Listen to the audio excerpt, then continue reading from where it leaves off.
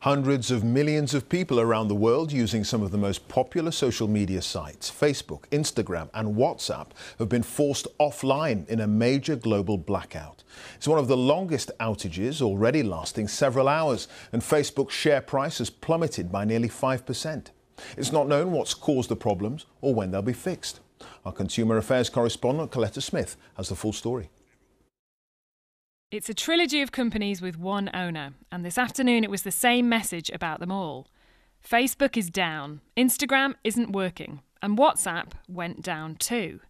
The fact that all three companies have been impacted suggests that it's something right at the heart of that social media giant that's gone horribly wrong.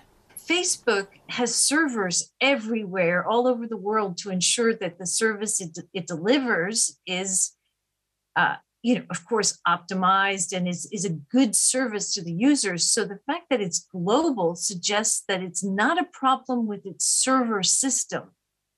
It could well be a problem at the heart of the technological engine that runs all those servers.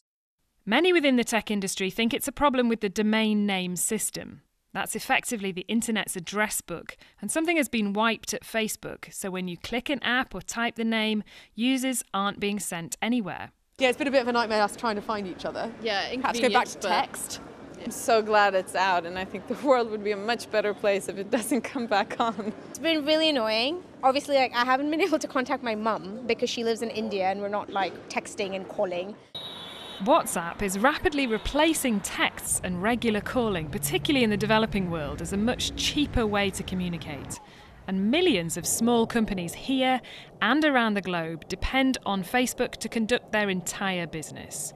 Today's outage is huge in scale, but similar events have happened before. In July, problems with the domain name system meant that Airbnb, HSBC Bank and PlayStation were among a raft of sites to go down for hours. But today, with the biggest social media players down, other platforms like TikTok and Twitter are seizing their moment in the limelight. Colletta Smith, BBC News.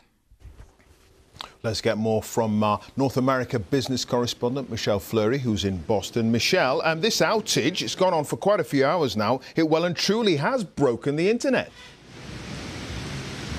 Yeah, we think this outage has gone on for, around 5 hours at this point. Now, look, they happen from time to time, but typically these problems are fixed very quickly. So an outage this long is highly unusual. And there are going to be many frustrated people tonight, in part because billions of people use these services. Facebook has nearly 2 billion daily users. Instagram, I think, has nearly 1 billion.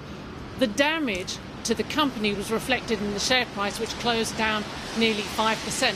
But even at the start of the day, it was already lower because Facebook has been hit by a series of damning reports from a whistleblower accusing the company of prioritising profits over misinformation and the health and safety of teens. Now, that whistleblower, Frances Haugen, is due to appear before lawmakers on Tuesday to testify about Facebook's impact on teens. We've already heard one senator compare Facebook to big tobacco in the way that they draw in teenagers and cause them harm. So a bad week already for this company. OK, Michelle, thank you. Michelle Fleury there live in Boston.